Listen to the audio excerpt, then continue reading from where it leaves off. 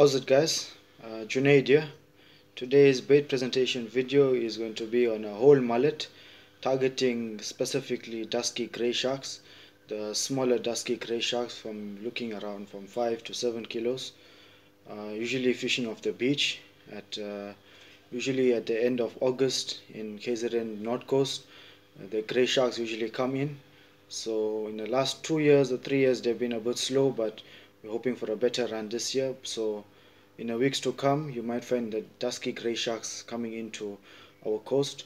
So this is the trace and bait that I use that I found most success with. Obviously once you're targeting bigger gray sharks, you change the many different dynamics of the trace and bait, but in today's video we're specifically targeting those smaller grays, and this is the following things that I'm going to show you today is going to help you get a bite faster. I'm going to run you through the trace and run you through the bait. I'm going to run you through the bait first. First, I found that mullet works the best for gray sharks. So smaller mullet works very well. You have your scissors, you have your sharp knife, you have a mallet, and the cotton that I'm using for tying this bait is a thick cotton, the latex cotton. I'm going to explain to you why.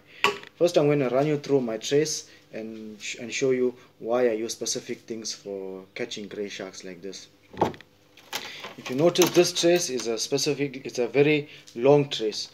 The hook line for catching gray sharks is a long trace because the gray sharks are the surface feeders, surface to mid-water feeders. So they usually bite on the surface, or when your bait is above the ground you get a bite faster. So my trace line, you're looking, it's long. It's around probably 80 centimeters. You can even go to a meter. You get a bite faster, because if your sinker is on the floor and your bait is right up, those are actually where the gray sharks are comfortable feeding. I'm gonna start you first off with the sinker. I usually have a 6-ounce sinker that I use that has a clip, and I use a lighter nylon on my sinker, like a 0.5 or 6, and I use a combination swivel, as explained also in my previous video. The combination swivel gives your bait more movement. So I tied the sinker line onto the bottom of the combination swivel, and the swivel that's moving around the combination swivel is where I tie my hook line. For my hook line I use 0.77 nylon. You must have a strong nylon for gray sharks because they're strong. It's a simple, I tie a figure 8 to this, and I usually use a very light nylon. The nylon that I'm using here is a 60-pound nylon. I tie an Albright knot, I tie a 60-pound nylon, and I snell a hook. The hook that I'm using is a 6/0 executioner hook. Found that with the size of this bait and the size of the grays that we are targeting, this is sufficient. The nylon that I'm using, and the wire that I'm using, is a soft wire, and usually gives more movement. So more movement gives you a quicker bite for gray sharks. In my trace I use two glow beads. These are glow beads. Usually when they bang together in the water, they create a sound, they create movement, and you get a bite faster. So with regards to trace, this is what I use, and the dangle that I use is a very small dangle. It's made up of number 12 wire. It's just simple. I make a small loop. It depends how big my bait is, so that depends on how big the dangle is going to be. And very important, people, is this piece of foam here. This foam that I'm using here is called a noodle foam. It keeps the bait right up. So it keeps the bait right up. So what, I take a piece and I tie it tight onto the dangle, and I use this as a dangle. Usually I put my hook through this, and I attach my sinker to the bottom one. I'm gonna get to that when we reach to our bait presentation. Here we have our mullet, and here we have our scissors. So first thing I'm going to do is I'm going to cut off the gill plates. Usually from the side, I usually cut off the gill plates, leave it aside. Take the gill plates and cut them off. I also take out these fins on the side, usually cut them off. So I need to measure, take my dangle. take my dangle, and I measure it through.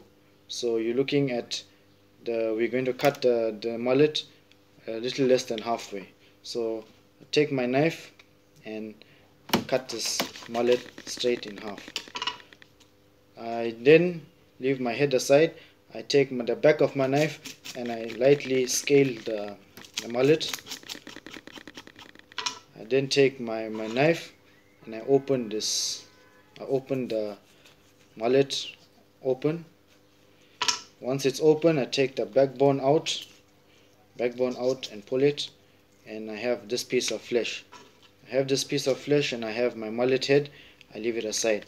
Another very important trick is of this backbone of any bait that we are using. The backbone usually has a lot of scent. So we take the light side of our hammer and we hit the backbone. I'm going to explain to you how we use it just now. Thereafter, we take our dangle.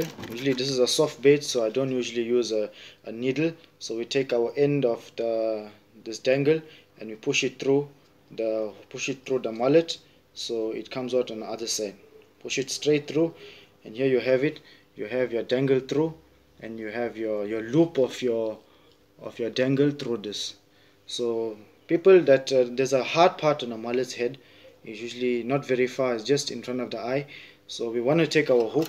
We take our hook and hook our mullet through the dangle, and it must hook on the other end of that hard part of the head. So usually you take your hook from the bottom of the lip, you go through your dangle, and you pierce the hook, pierce the lip. So here you have it. This is the mullet head. Even if you have less mullet and fish are biting mullet, you can use this bait, put some choker over, and it works itself. But I'm going to show you what we are doing today. So usually the cotton that I take is the thick cotton. The thick cotton is hard, so you can tie it very, very tight. You can tie it tight, so the tighter you have it, the more blood squeezes out. So this is very good for the larger fish. Thereafter, you take the rest of your mullet, the mullet flesh. You make sure you pin just the part in the tail. Once it's over, you come and you tie it up as tight as possible.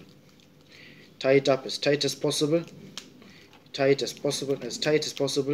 You see, once it's bleeding, you know that you're gonna get a bite faster. Then you take the hit part of your spine of the mullet and you just put it on the back of the bait to give it some stability, and tie this on also.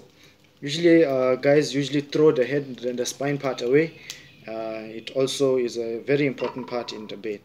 And here you have it. Is your bait for catching gray sharks. It's oozing with scent. You can catch a lot of fish with this.